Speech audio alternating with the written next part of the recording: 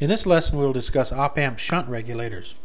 In the basic OPAmp shunt regulator, the control element is a transistor Q1 in parallel with the load as shown in the figure.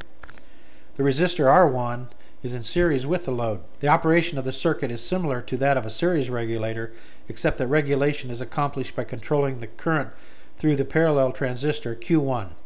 When the output voltage tries to decrease due to a change in input voltage or load current, the decrease attempt is sensed by R3 and R4 and sent to the OPAmp's non-inverting input.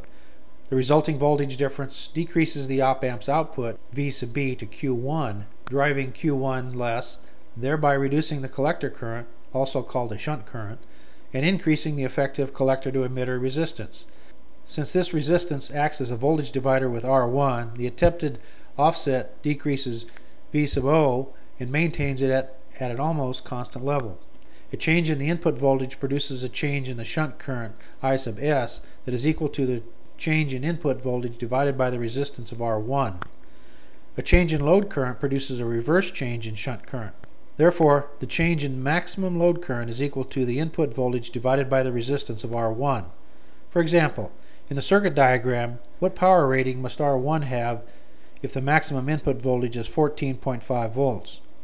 The worst-case power dissipation in R1 occurs when the output is short-circuited and output voltage equals 0. When the input voltage is 14.5 volts, the output voltage dropped across R1 is calculated by subtracting the output voltage 0 volts from the input voltage V sub I, which results in 14.5 volts.